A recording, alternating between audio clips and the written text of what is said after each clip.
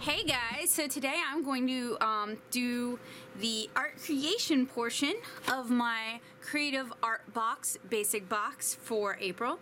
And I am augmenting my box with a few extra things just to sort of make it stretch. I'm going to ink this sketch I did of my cat Bowie with some FW acrylic, and I'm going to use some watercolors to do sort of a tone, and then I'm going to do details with the Cray Pas. And I haven't used Cray Pas in a really long time, so it might take some getting used to. And I would like to be able to do some blending effects, but unfortunately this is not an oil anything studio, so I don't have the linseed oil, and although I have some mineral spirits, I'm not even sure if mineral spirits alone would really give me the effect I want. So I'm gonna have to do my blending with my phalanges and maybe some blending stomps. So I'm gonna get started by inking this sketch.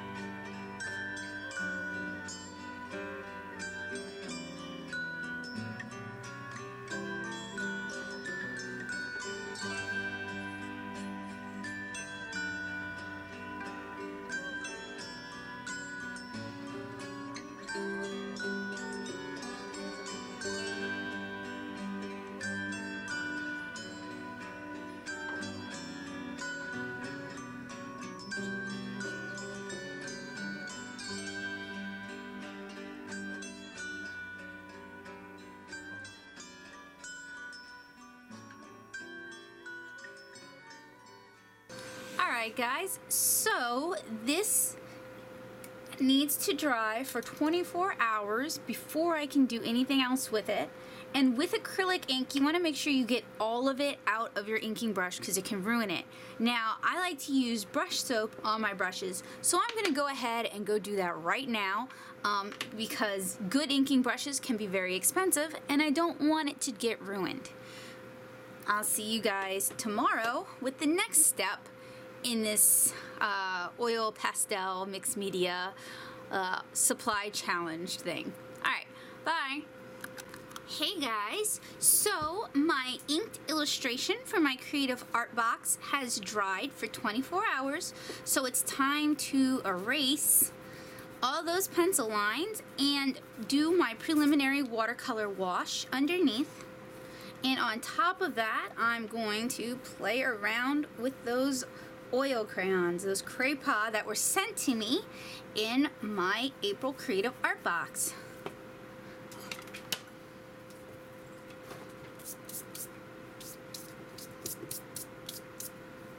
Alright, so I've got everything sort of brushed out of the way and I can get started painting. Alright, so to get this started, I'm using some Cotman Watercolor paints. They're not my favorite paints, but my other paints are busy set up in the area where I paint my watercolor pages, and I don't really want to disrupt them. And the Cotman paints also take up a lot less space. And I went ahead and I activated 3 of the colors that have analogs in my Cray Pas set. And I'm going to go ahead and remove one of my mini palettes so I can use it. And for those of you who aren't really familiar with watercolor paints, the way you activate them is you put a couple of drops of water on them first and allow it to sort of reactivate the pigments inside. So I'm going to do an all over wash to give my illustration some tone using yellow ochre. And I'm going to go ahead, and even though the paper is still wet, oh, I should have taped it down. Let me tape it down really quick using some washi tape. Usually I would use masking tape, but washi tape works just fine for this. It's a low-tack tape. It should hold your paper down just fine, since this Cotman watercolor paper is already starting to buckle. Alright, so hopefully that will hold. And I'm going to go ahead and add in what looks like burnt sienna in a couple of areas. And I want it to bleed out just a little bit so it'll add some color. And I'm going to go ahead and mix up, it's not quite sepia, it's not quite dark enough to be sepia, but it is a dark brown.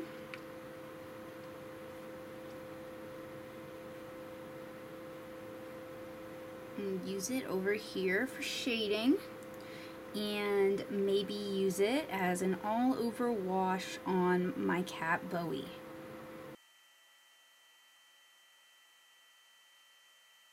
And I'm going to allow these to dry, I think, before I add in my next layer.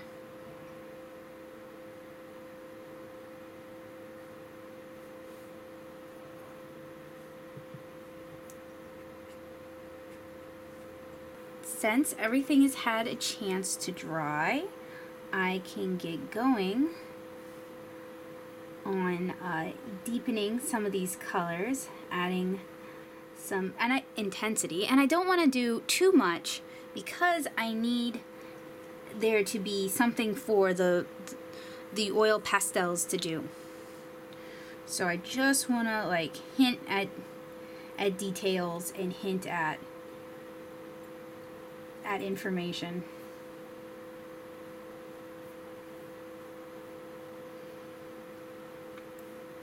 And if you haven't tried doing simple washes with watercolor yet, and this looks interesting to you, I highly recommend you go ahead and give it a shot. It's sort of a low risk proposition.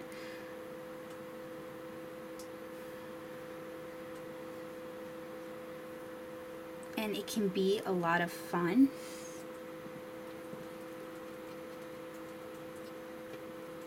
And if you're working small like this, it doesn't even have to take a lot of your time. And like I said, I want to encourage, where possible, bleeding and blending and blooming. Unfortunately, it seems like Cotman watercolors on the Cotman paper want to soak in immediately, so there's not really a whole lot of interplay going on right now.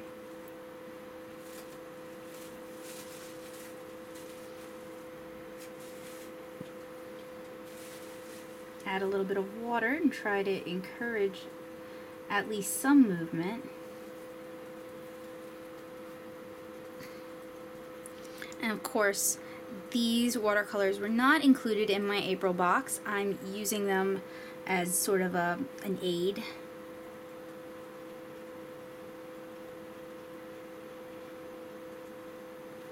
I have to admit, when I first saw a box with just the multicultural colors in it, I was a little bit stymied. I really didn't know what I could do with that.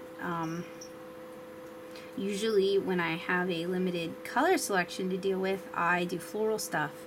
But I didn't necessarily think that a bunch of browns would really work well for flowers. So I decided to add a few other common studio ingredients into the mix in hope that I felt a little more inspired.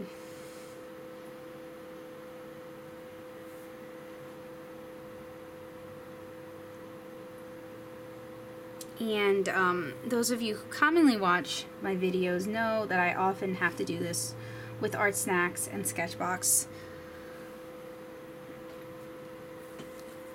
it's probably a bit of a crutch for me, to be honest.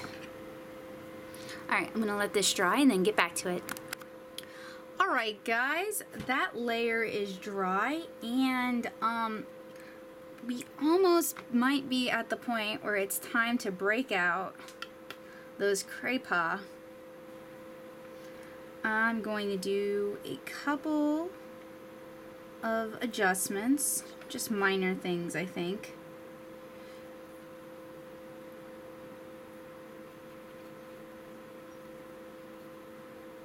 And then let everything dry for a couple of hours so that it's really truly dry before I put the Cray Pas on top.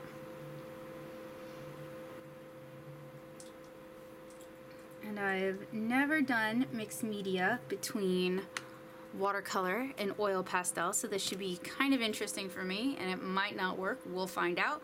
I do know that if I had done the oil pastel first, it would have created a resist for the watercolor, which could have been an interesting technique in and of itself. So that's something to consider if you're playing around with oil pastels. Alright guys, so we are finally at the point where we can start using the Cray Pas, and I went ahead and I picked out the colors that I thought would best suit the watercolors that I have already laid down. And I'm just looking up my reference. I like to keep it handy.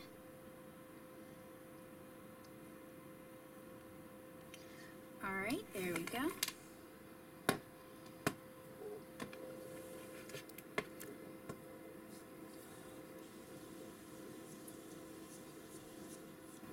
And I'm noticing that these oil pastels are pretty crumbly, and they can be a little bit difficult to work with at this size.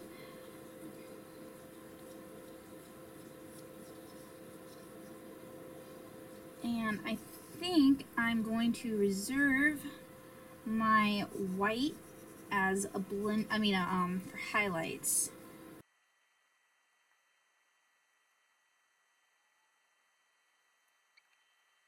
Now, I would like to start blending this out, but I'm not really a huge fan of using my phalanges for that sort of stuff. I like to keep my hands fairly clean when I work. So, I have some cheap makeup sponges that are pretty similar to the sort of blenders that are commonly used for blending chalk pastels. So I think I'll go ahead and give them a shot.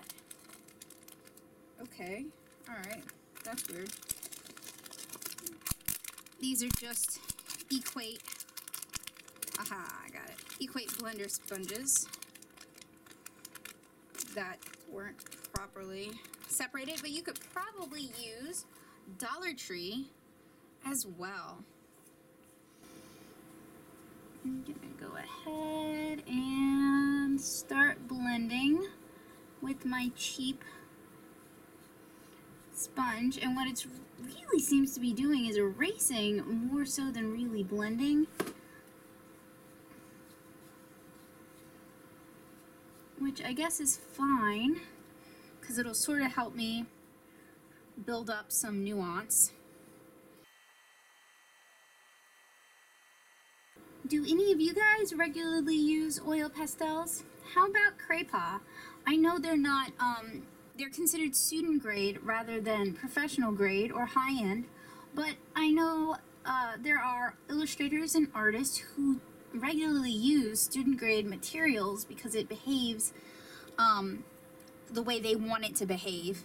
Alright, I have that first layer kind of blended out. Go ahead in there with the second, and I'm sort of folding my makeup sponge to get in those corners. I could switch over to a different makeup sponge, one of the, they're not even on camera, never mind, but I think I like how this one handles fine.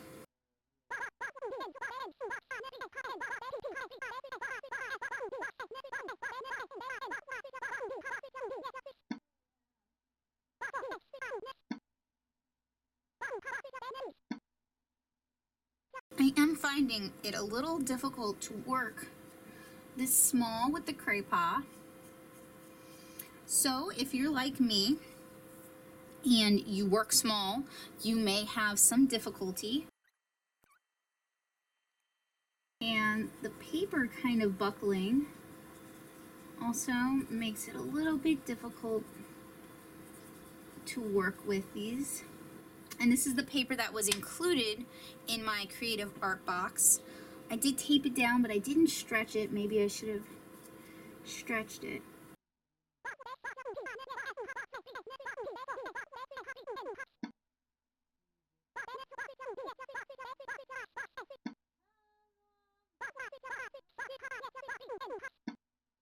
Now, oil pastels really start to shine, at least with the student grade ones, when you've really built up a lot of color. And given some of the limitations of this set, I'm a little hesitant to do that. But I can definitely recommend that if you have the premium box, you should definitely try using the two sets together and building up your color, because it's going to give a smoother blend. I'm sort of trying to blend out very little.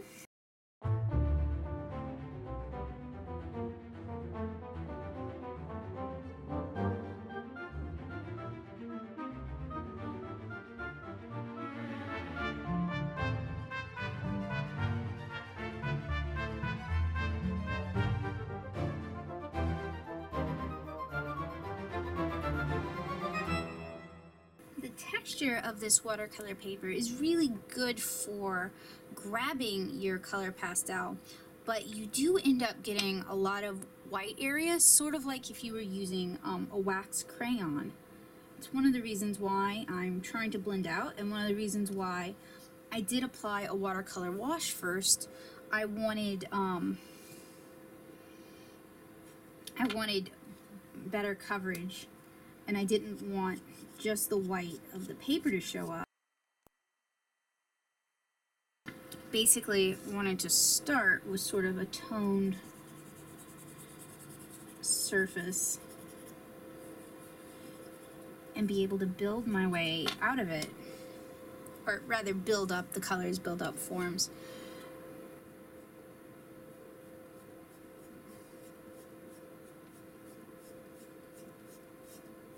I am also being a bit cowardly because I haven't used oil pastels in a really long time, and I don't necessarily have the best materials in my studio at this time to sort of demonstrate what you can do with even student grade materials.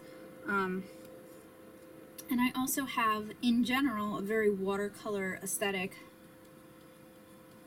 and oil pastels are a very opaque medium. But I am sure you can find lots of phenomenal inspiration on YouTube if you just look around. Hopefully this is just a starting point for you.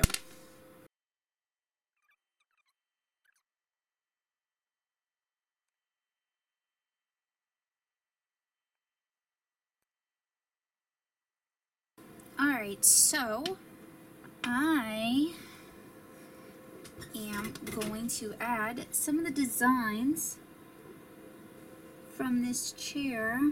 It's a little bit difficult because these are so big, it's hard to see what I'm doing. I'm going to add some of the designs from my chair into the background, well, onto the chair. And hopefully they'll turn out okay.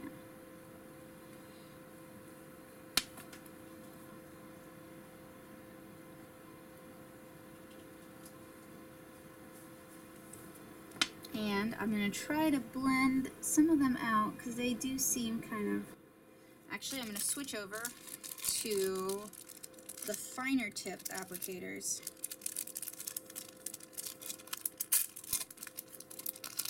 See if this works any better. And like I said, I got these from Walmart. You can find them at Dollar Tree.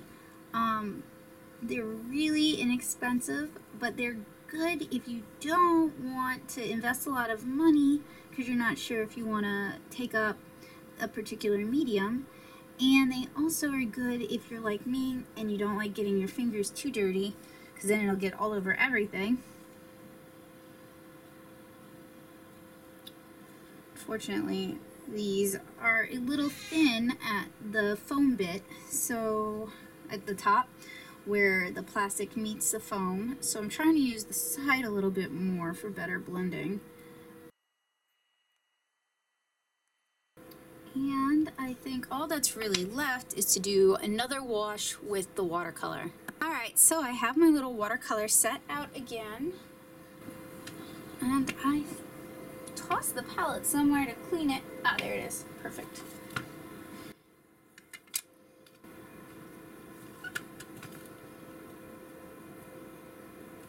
Cotman palette for Cotman paper. And I'm just going to hopefully build up some of the area on the blanket. And of course there is a little bit of a resist. Told you guys that would happen because oil and water are not good friends and they don't like to mix.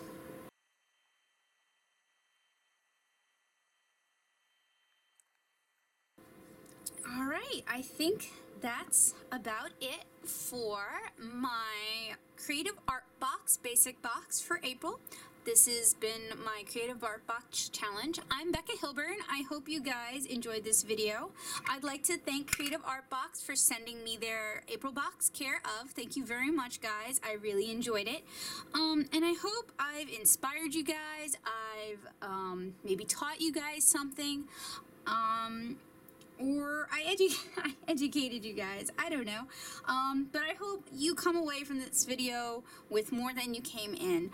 And if you're interested in Creative Box, you can check out their site at creativebox.com, their Facebook at facebook.com/creativeartbox, their Twitter at twitter.com/creative_artbox, their Pinterest at pinterest.com/creativeartbox, their Instagram at instagram.com/creativeartbox, and you can check out my blog, mattasoup.blogspot.com, for more on April's Art Box.